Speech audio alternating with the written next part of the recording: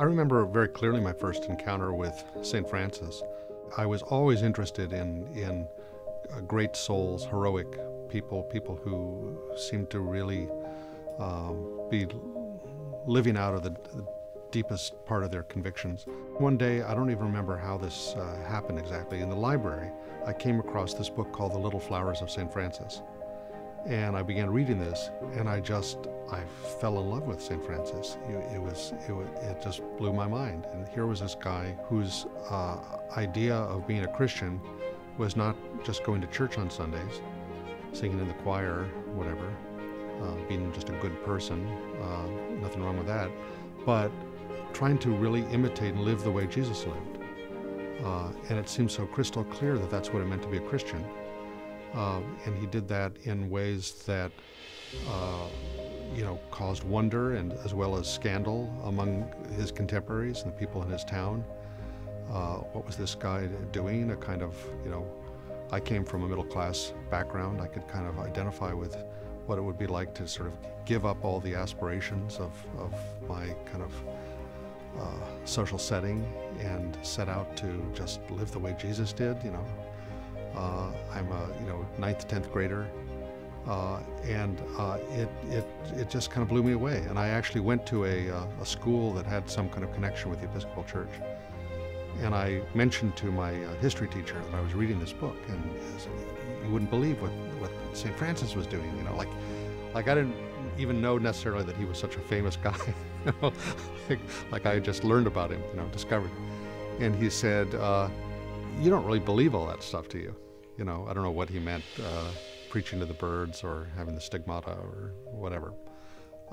And I don't remember whether I had the nerve to answer him, or probably was a little embarrassed, but my heart was saying, yeah, I do believe in this stuff. So that was in high school. As I said, it was at a time when I was really becoming more alienated from organized religion. And it was my own struggles later on when I got to college with facing my own questions about the draft and how I was going to respond to that, that caused me to take a leave from college. I had heard about this place called the Catholic Worker in New York City, where there were Christians who were really living like St. Francis. The Catholic Worker was a movement of lay Catholics that was started in 1933 by a woman named Dorothy Day. Dorothy Day was not a Franciscan. Later on, she actually became a Benedictine oblate. And there were many saints that were important to her, and she talked about them all the time. But there's no saint that she talked about more than St. Francis.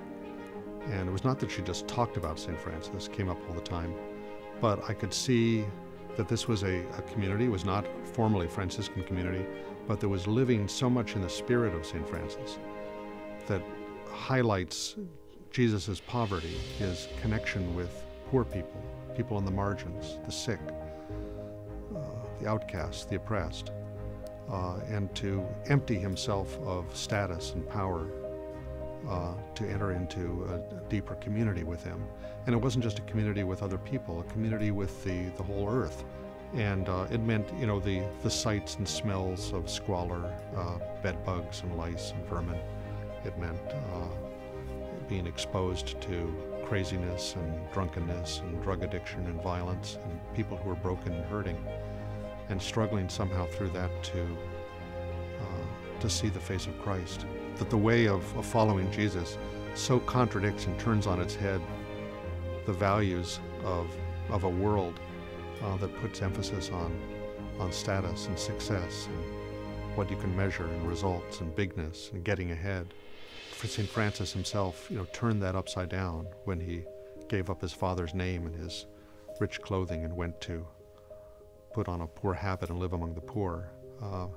He was taking a step that radically challenged all the logic and values of his time.